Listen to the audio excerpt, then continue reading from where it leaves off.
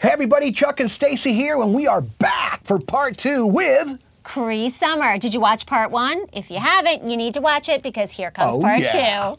Let's get buzzed. Turn it up. Get ready. You're tuned in to VeoBuzz Weekly. And now, prepare to get seriously buzzed with your hosts, Chuck Duran and Stacey J. Aswad. So, A Different World. Yeah. I loved it. I loved Debbie Allen. I followed her everywhere. That was such a groundbreaking TV show. Yeah. On so many levels. And I mean, Lena Horne and the people that were involved, it was incredible. What was that like for you, that experience? Well, the thing is, don't forget I was like 18 years old. So it was really that age that I would have been if I would have been in college, you know? Yeah. And I don't think any of us knew what we were up to at the time, you know? Yeah. I just know that it was a trip to sometimes come to work and see Josephine Permise or Lena Horne or Robert Roundtree or just, you know, the incredible, rich Black history and talent that was on that show. I mean, we'd have guests like Lena Horne saying, you know, back in her day, they couldn't walk on that lot. They wouldn't have been able to drive onto the front entrance. Wow. And now they have a trip, beautiful dressing room. Right? And someone to come pick them up from the house.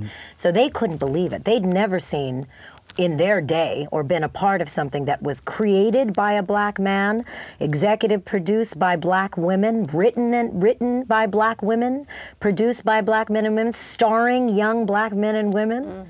It was crazy. Yeah. You know, at that time it was crazy.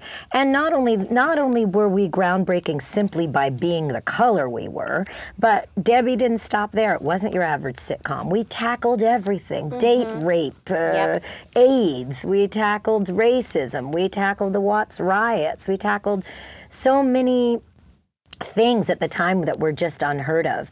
And I still have a little, you know, I don't know, I still have a little bit of a shitty taste in my mouth. I think that show never got the props it really deserved. I really do have a... I mean, it had so much more that could have happened. And let's also acknowledge that we'd never seen so many expressions of Black life before. We used to just be this in everything. The head, neck, eye roll, I can't believe this cliche. Don't forget the finger. And don't forget this. And you know, you have to understand as an entire race of people, that's bullshit. We're so many things. We're all, every kind of different thing. And so to finally see Black people represented as the beautiful, multi-layered people we are, it was incredible. And I'm so proud that I got to be a part of it. And I made beautiful friends. I just have to say that really was an incredible experience. And I think I was very lucky. Very lucky. I mean, there were, you know, we had so many girls auditioning for that part when Lisa Bonet left the show, and I just, heavens were looking down on me that day for sure. Well, and when So because when we were preparing to sit with you, I was watching you know, a lot of different things and watching some old episodes, and it's like, it's still so timely. Holds up. Like, it could absolutely reboot without missing a beat. Let's not forget all the young African Americans and young white people and other races that were inspired to go to college after and go to university after seeing that show. Maybe they'd never even considered it before. And then they saw it and said, is that what it's like? I'm in. It's so wonderful. I have so many cute people who come up to me and said, I want to go to Hillman. It was so great. So great. When you think about your career longevity and the, you know, the success you've had, what do you think have been the keys? The keys to my success? So much of it is luck. Honestly, so much of it is luck. Well, you've had one hell of a I've good been a luck. lucky girl. And sitting next to you at the slot machine. Man. You know what? And also so much of it is being yourself. It is the one thing, it's the one gift that every human being possesses is if you want to take it on, you can be yourself better than anybody else. Yeah. Did you make a conscious decision early on to do that? Or? I think my parents were so bizarre. Yeah. You know, my father, Don Franks, went by the name Iron Buffalo. We call my mother Hellcat. My father never wore shoes. We lived in teepees and houses made of mud. We lived in a school bus. I started school in the 4th grade. Imagine the social anxiety of fitting in with these freaks for parents and coming into school. So I always stuck out like a sore thumb. So at some point for survival, I had to say, you know what? I'm a freak and I love it and I'm going to embrace it. And the way the world is now, when you see the people fighting for gender fluidity and people fighting to no longer be in all these awful confined boxes to define who they are, lesbian, bisexual, mixed heritage, Jewish, whatever. All these things are really starting to become a fucking drag for the people of this planet. And you see that the freaks are saying, we won't be defined like that. I'm a girl, but I like this. I'm a boy, but I like to do this. And this is, I just bring it back to when you say what's made me so successful, I think it is just being yourself. You know, people always say, how can I get into voiceover? You know, I can do 18 voices. I say I can do about 3, but I can act my ass off. You know what I mean? And I always bring me. You know, and because being successful is not just getting the job, it's getting along with people. It's knowing and understanding of the tone of a room, or, you know, so many different nuances. And you can only do that by being yourself. I'm only interested in the person in the room that is who they are. Not the group over there who are all the fucking same. I don't have anything to do with them. I've already met them 100 times. But who's that weirdo in the corner? You know what I mean? They look interesting. I'm going to go talk to them. And then the next thing you know, that weirdo's winning an Oscar or whatever, you know, because, you got to be yourself if you're going to be anything. Okay, so do you still audition for jobs? Or I do. You still do? I do. As a matter of fact, I got to go home and audition for a job tonight. So good. So I want to ask you something. So now, because you're like, you know, this amazing Cree, so when you get an audition, is it slash? I'm not even going to say it. Is it for animation mainly? I have 2 auditions when I go home today that I will put down on tape for animation. Yeah. Okay, so give us the process, Cree's process of how you audition. When you look at it, how do you analyze it? What do you deliver? With a picture, and when do you but say, you don't I'm always done get a here, picture. you go by? You don't always get a picture. You don't always get a picture. And they call me Amish 2000 because I'm such a hippie and I'm a technotard, and I don't know how to finesse an audition and edit it and all that shit. I have to send it to someone to do that. So the first thing I do is look at the picture, if I'm granted a picture. And I say, oh, what do they look like? Oh, that's a weird jawline. Or look at that tongue. Maybe there's a lisp. That's a big-ass tongue. Or, you know, whatever it is. And that informs it. And then I've changed in the past couple of years. I now probably read sides twice or 3 times. By the time I get to the 4th and 5th attempt, it starts to get real shitty. Do you know what I mean? You're overanalyzing. I'm overanalyzing. I'm trying things. My voice is getting louder all of a sudden. You know what I mean? Like, just weird things start happening that make it a little less real and good. So my audition process is becoming very fast now, I find, because I usually feel that I'm going to naturally get it in the first couple of takes or not.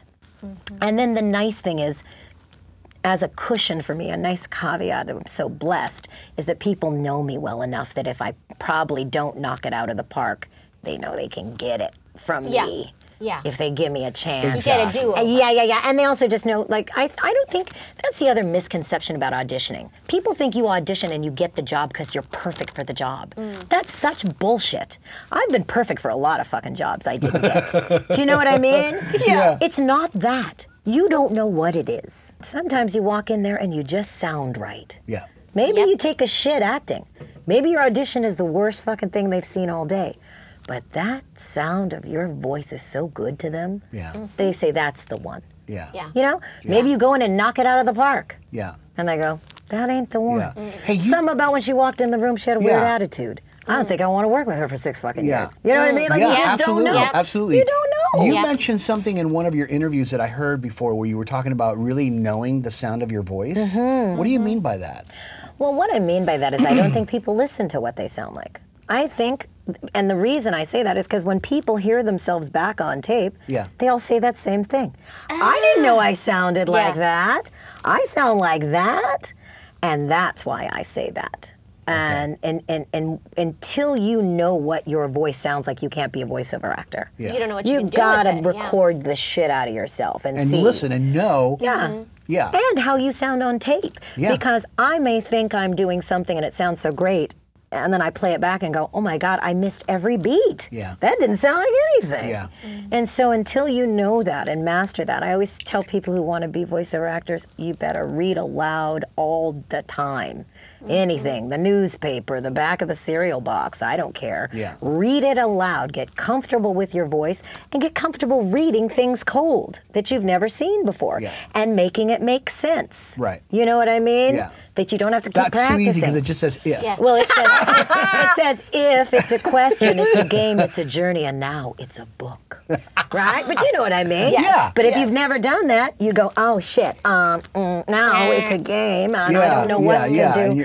But you can make anything sound like a storybook if you know how to use your voice. Absolutely. And you know how to do that very well, I bet. Thank you for that audition tip. You're welcome, everybody. When you're on the road, do you do auditions on the fly? I do auditions on the fly. On your iPhone or something? This is the best gig. Let's just talk about voiceovers. It's the best gig in the world. It is. I can push maximum density. I can be on my period looking like Who Shot John. I can be any color, any gender. And if I can make my voice sound like that, I can make an inanimate object come to life. I can be a white boy. I can be a white girl. I can be a rock, a couch. I can make anything. I can be anything, and it has nothing to do with what I look like. And I love that. And the other thing I love about it is I can be on the road, and I can audition on the road. I can do my job from anywhere. I can be in a hospital bed. All I need is a computer. I can do my job. Good for you. I love that. I love that you just embrace it. So like, you know. It's so fun. I mean, it took a lot of years for me to really revere and acknowledge and be grateful for voiceovers, you know, because sometimes when you start doing something as a kid, you can be a bit of an asshole around it. You don't have the appreciation and reverence. You know what I mean, for something, because you got it as a kid and you got it because you were lucky, you know.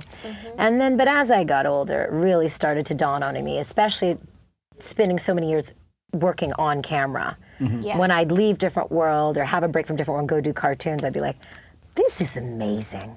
This is such a good job. You know, I'll never take it for granted ever again. No, it's a great job. Probably a great job for people like you. It is. Well, and it lets me do everything else I want to do. And obviously, there's ups and downs, and you know, there's people watching that are maybe in a valley, and maybe they're on the high. Like, how did you balance, or do you have any kind of wisdom for how do you balance? I was just having this drunken conversation last night, actually. My best friend is an actress, Tamara Taylor. She was just on a show called Bones for 12 years. Right? It's a long-ass time, but just to let you know how crazy actors are. You know, there's always the question, like, I haven't worked in 2 months, you know. Will I ever work again? You know, and the thing I think you have to remember in this business is it is hills and valleys and ebbs and flows. And listen, I'm like everybody else. I have a shitty 6 months where ain't nothing happening, and I get scared. But what I always try to remember is the nature of this particular beast, which is any minute now I can get a phone call and my life will change.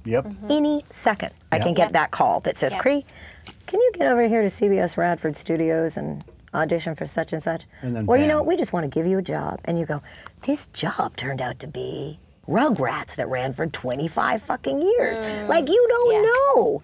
And that's the thing I feel like we have to be careful. Don't ever fuck with your faith. Hold that space that tomorrow a miracle's coming. Because it is. Not for everybody. I ain't saying a miracle's coming if you're folding t-shirts at the Gap. That's not the nature of your job. But the nature of this maybe the miracle of a new t-shirt. It may be the miracle of a new t-shirt. But the miracle of this job is any day your life can change. True. Drastically. Drastically. For sure. I mean, Harrison Ford always tells that story where he was a carpenter. And he got the call and then he was Han Solo. And that's it. Kind of working out. We have to know. First of all, how many times did I watch it? 5,000. Save Your Soul. Oh, Save Yourself. Save Yourself. Save Yourself. Okay. Yeah, the song Save Yourself. Oh, the video.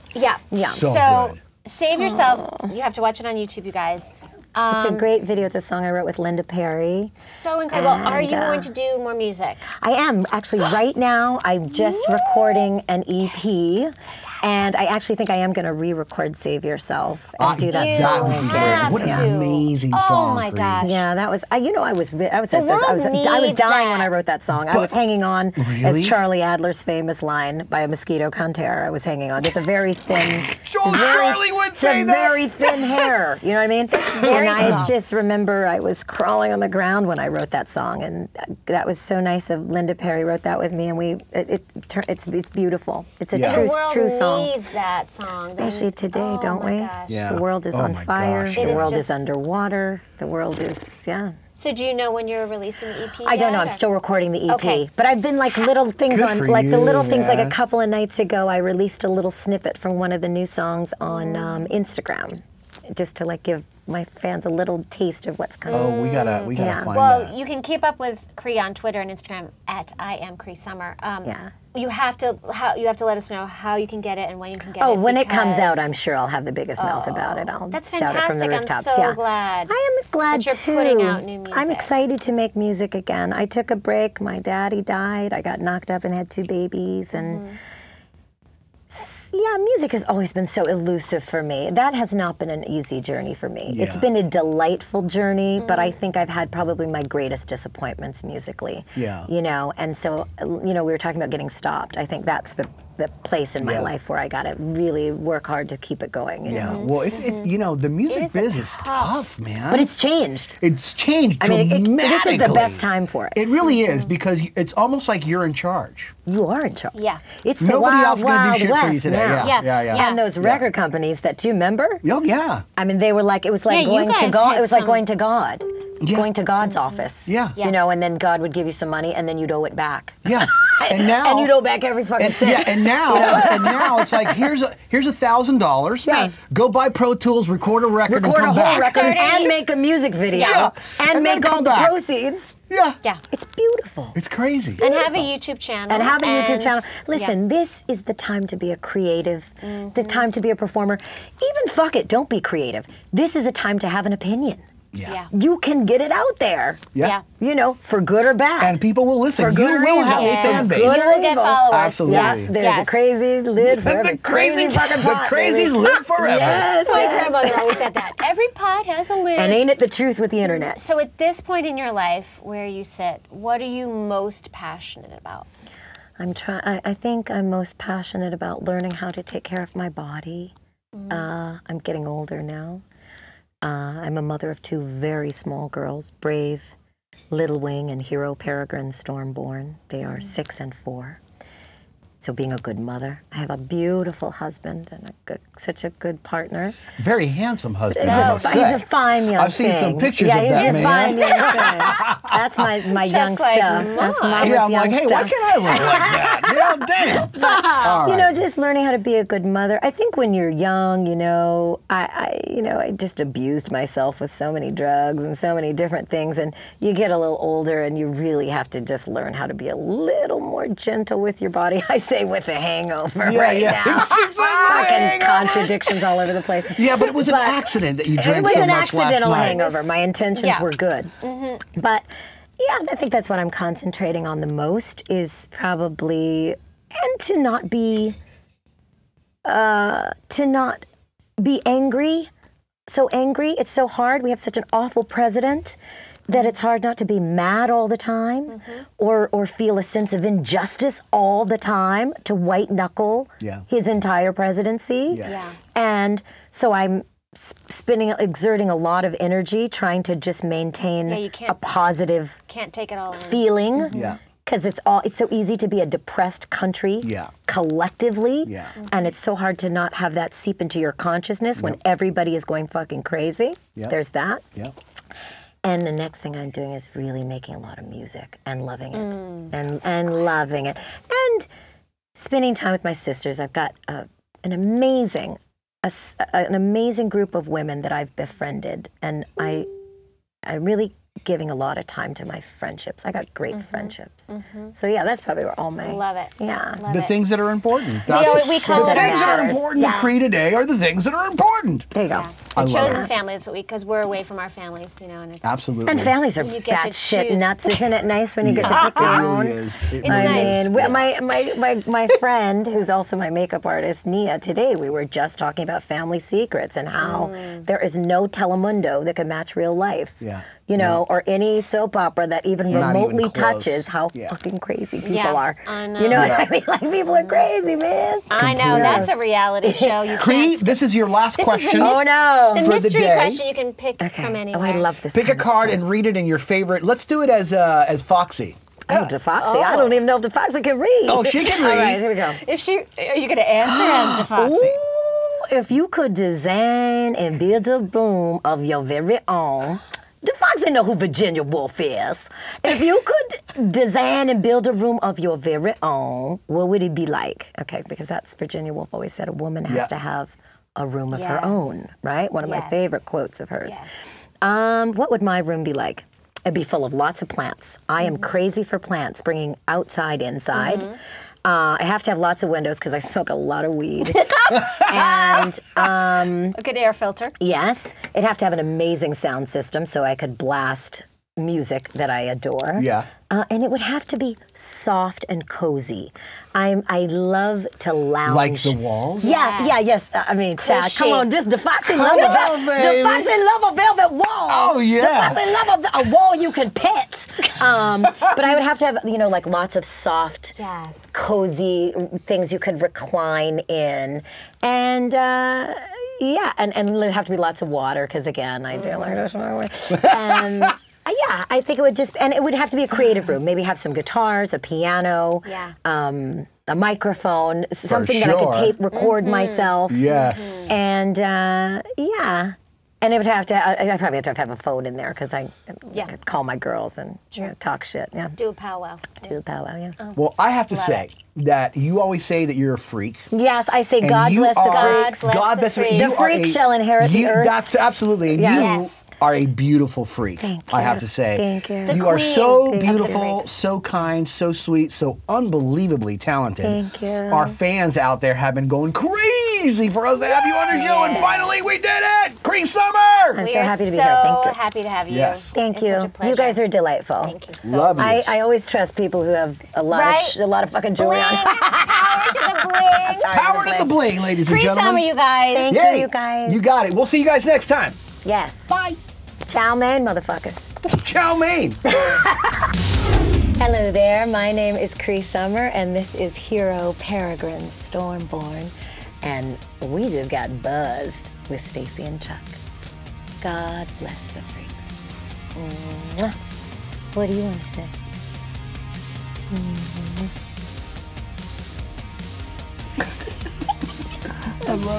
Okay, I got 5 syllables.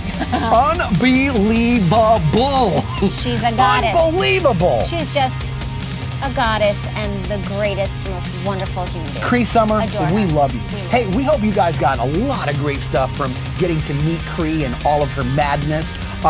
We love you guys. So we're going to be back next week with another episode. So Check stay it tuned. out. Yes, and keep up with us and Cree on Facebook, Twitter, and Instagram. We love you guys. Thanks for watching. And just remember, you always have time for a little buzz. Come on, come on, come on and get buzzed with us. VO Buzz Weekly is sponsored by Chuck Duran's Demos That Rock. The voiceover demo producer to the stars is now available to you. Visit demosthatrock.com and take your voiceover career to the next level. See you next time. And remember, you always have time for a little buzz.